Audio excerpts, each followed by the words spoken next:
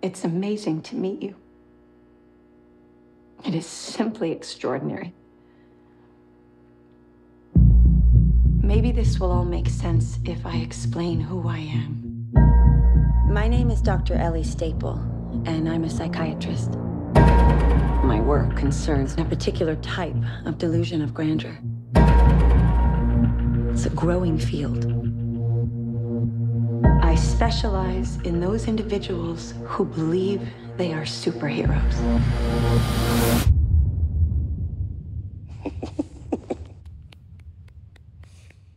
Good for you. The three of you've convinced yourselves you have extraordinary gifts like something out of a comic book. David Dunn, the only person to survive that train wreck all those years ago. What do you do? I'm in security. You think you have superpowers. It's a feeling. Vision. I have to touch them. You believe you are a protector. My name is Patricia. I have no question there are 24 identities I'm Mary Reynolds. Por favor, señora. We almost got you, bro. that live in that body with you. The beast is coming any minute now for you guys. But what I am questioning is your belief that you are something more than human.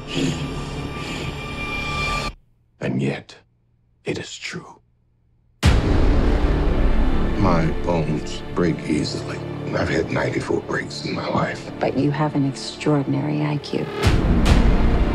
This is not a cartoon. This is the real world. No way. And yet, some of us still don't die with bullets. Some of us can still bend steel. I've been waiting for the world to see that we exist. May I meet the beast? I hope for your sake that he likes you. That sounds like the bad guys teaming up. A lot of people are going to die. Don't do this. Are you ready?